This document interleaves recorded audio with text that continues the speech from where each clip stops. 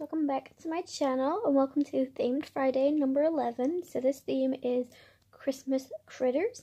Now I asked my Alexa what the definition of critters meant and it actually said domestic, so that totally just went over my head. But I wanted to use these little penguins that I've had for a while.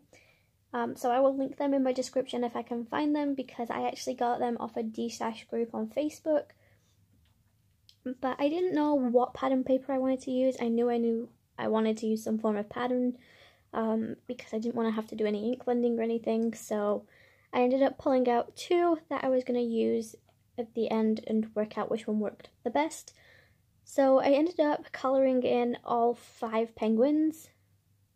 But I did have an issue with one of my pro markers, so I've actually got in contact with the manufacturer about that, because for some reason it always happens with my cool grey number 2.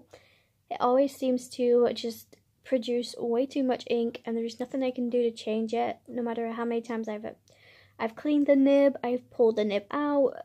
It just seems, some reason it just seems to overflow with ink, so it always ruins anything that I use with that colour, so I tend to try and avoid it. But I actually forgot, so I've now had to like stick a label on that to remind me in future.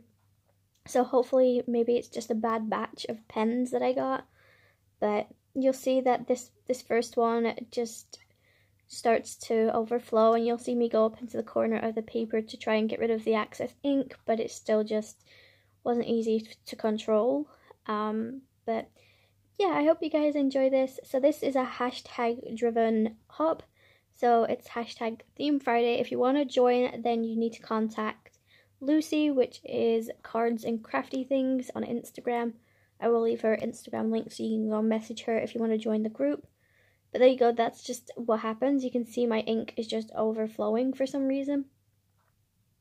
No idea why it does this. So I can't control where my ink is going. Like, look at that. It's like a little puddle that comes with it. I really don't understand it. So yeah, I'm going to contact the manufacturer and just see what they say about this, but I'm going to insert some music. I'm going to speed the process up. I hope you guys enjoy. If you do, make sure you like and subscribe.